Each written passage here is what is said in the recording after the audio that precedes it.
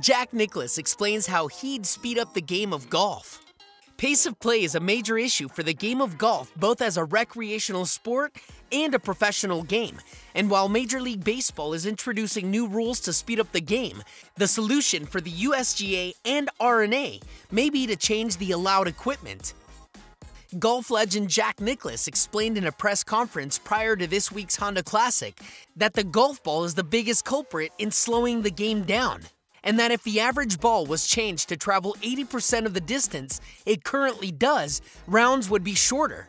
Via ASAP Sports. There's 3 things we have in the game of golf that really causes it to be slow and take longer. It's the length of the golf course, the time that we play. The amount of money it costs is a very big detriment to the game because if you have more land and more fertilizer, more water, it costs more money.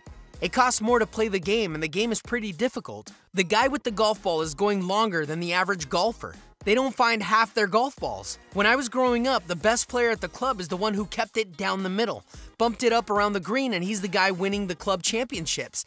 And they are playing in about 3 hours and 3 hours and 10 minutes.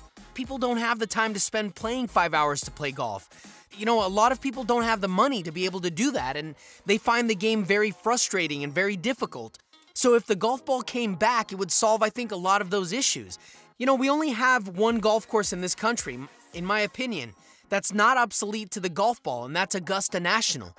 They are the only people that have enough money that have been able to keep the golf course and do the things you had to. They're even buying up parts of country clubs and roads and everything else to get that done. Tiger Woods has previously echoed Nicklaus's sentiments on changing the golf ball via the Golf Channel. I just think it's going too far because we're having to build golf courses. If they want to have a championship venue, they've got to be 7,400 to 7,800 yards long, and if the game keeps progressing the way it is with technology, I think the 8,000-yard golf course is not too far away.